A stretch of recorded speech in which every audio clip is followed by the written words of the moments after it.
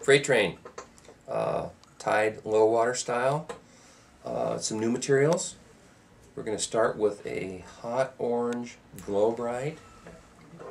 I've got a piece of oval, small tinsel tied in at the rear anyway already.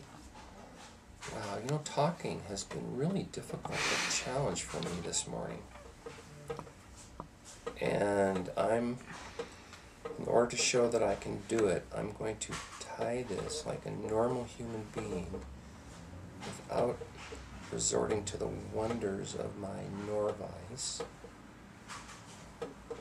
I'm doing this on a dare just to see if I can do it. So far it's going well.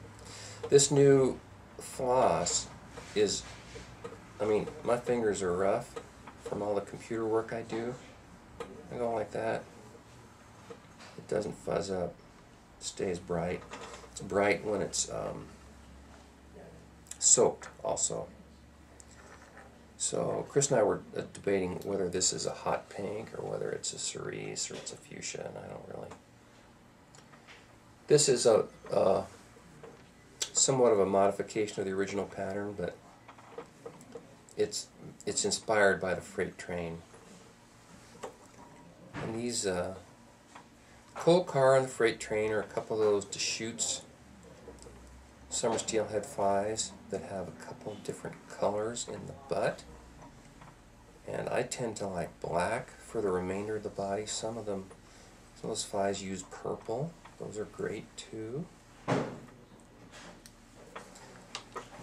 So now I'm going to take a couple of half hitches. I'm actually going to take 3, and I'm going to spin on some body material. So why is it that these great big fish wind up wanting little tiny flies like this? Folks, it's because they're fish. You go to the North Umpqua, sometimes you're fishing over fish that have been there for a little while. They've seen a lot of stuff. Sometimes they're actually keying in on natural insects that they're feeding on, and these small flies work better. Sometimes fish that have been pressured will simply be more receptive to a smaller fly than they would to a big one. Doesn't mean you should leave your intruders behind or your size 2s, but it does mean that if you remain open to some little flies like these, your ability to encounter, have a grab, pull, tug, yank, bite, whatever it happens to be, is going to go up dramatically. And these flies are a lot of fun to fish. Fish them on a dry line, dry leader, or an intermediate leader. That's what Tom Larimer recommends. These flies will float they'll fish just under the surface, and those big steelhead will come up, and very often it's different to the take on a real splash in a big gurgly muddler. The take to that fly is usually just scares the heck out of you. These guys, they just slurp them and take off. So for hackle, previously I used a whiting hen hackle. This is a whiting American hen hackle. They're shorter, they're nice and webby, wide variety. The hackles on this particular product will be as small as the moderate sized ones here, but they'll go larger. The smallest ones here won't go as small as they do on the regular. The whiting versus the American then. The American's a larger exactly. Right. It's a larger bird. But I want to show you this. These are just absolutely marvelous, tied in by the tip, marvelous hackles for trout flies, for steelhead flies, for salmon flies. And Chris, you got these available in some other. These are both, I think, natural blacks. Yeah, mostly natural colors. Browns, got blacks, some browns, duns. some furnaces, some duns. So I got 2 turns there. I'm going to go 3 turns.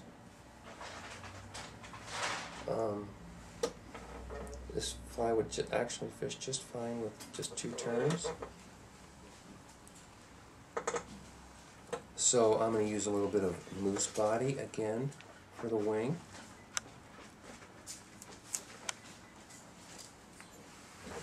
And I'm going to do a little bit of hand sorting on the tips. And I'm going to keep this wing sparse and quite short. Again, moose body is, I think it's overlooked. Yeah, I mean, tied sparse like that, it's like bear, Yeah. which you see on Yeah. you see called for as well. Yeah. And the twist I'm going to use here, I'm going to put just a couple of strands of orange crystal flash. And you know we have fluorescent orange and hot orange, and I have no idea what this is, but it's orange.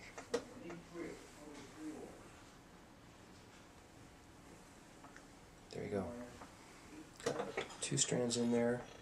I'm going to double it. Got 4 strands, and they're kind of distributed across the top of the fly, top of the wing. Moose is also nice because it, you know, sometimes with kiptail, you don't lock kiptail in. Kiptail is harder to lock in. Moose hair, with your first set of your thread, the butts will flare and you're locked and loaded. It's not coming out. By the way, you could use 95 denier thread for this as well, and it would be great. So there you have your freight train, modified style, Deschutes, North Umpqua, Upper Rogue, John Day, Klamath. Go get 'em.